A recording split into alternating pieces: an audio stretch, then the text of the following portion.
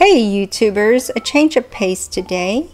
We are going to make a video on feeding newborn turtles.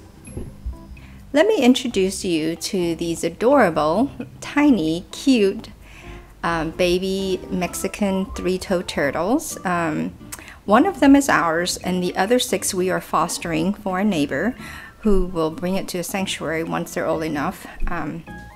We've been trying to feed them.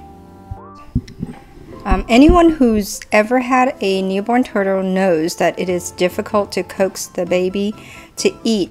I have been searching all over the internet, including YouTube, about feeding newborn turtles, but there's not much to go on. After a few years of observation, we understand that there are a few tricks. Let me give you a little bit of background information before we go into the tips. That way it's easier to understand. Baby box turtles are normally hatched in late summer or early fall, or at least these particular turtles anyway. They're born with a yolk sac underneath their body and they absorb it for the first couple of weeks or so, and then the sac will flatten and it becomes less noticeable. That nutrient that they absorb will last the baby turtle for the entire winter till the spring, but we try to get them to eat before spring. It's healthier. They're healthier for it if you can get them to eat sooner. During the winter, they don't seem to have an appetite to eat, even when given the most tempting thing to a turtle, and that's a live worm. Turtles love to track and eat active live worms, but when we give it to a newborn, about a month old, many actually will not eat. We've tried roly-polies too. It's their internal sort of hibernation state that signals them to sleep and rest rather than eat. These babies were born in September and October, so we've been giving them worms since December. They don't eat much at this point still because it's cold outside and they want to rest. Occasionally, though, they will eat a little bit parts of the worm, but they aren't very eager to hunt.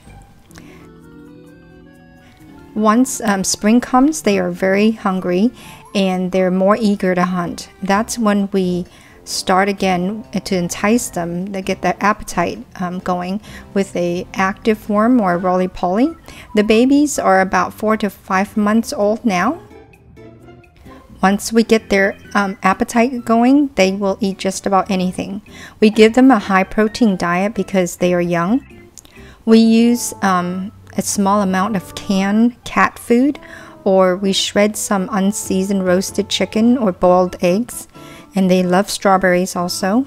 If they are unwilling to eat fruits or vegetables, and that's normal for baby box turtles, they're not tortoises. Tortoises normally like to eat vegetable and fruits, but box turtles are different. You can try to combine the cat food with the finely chopped vegetables and fruits, and normally the smell of the seafood or the meat flavoring will entice them to eat the combination. Something else we also tried, and it's a good tip I think, is to have a larger turtle that knows how to hunt or how to chase after the worm, or even know how to eat the cat food with the baby turtles. So I think that if the baby turtles watch the bigger turtle and see what they're doing, and the little baby turtle tend to want to compete for the food. You can also try snails if the worms are too quick for them.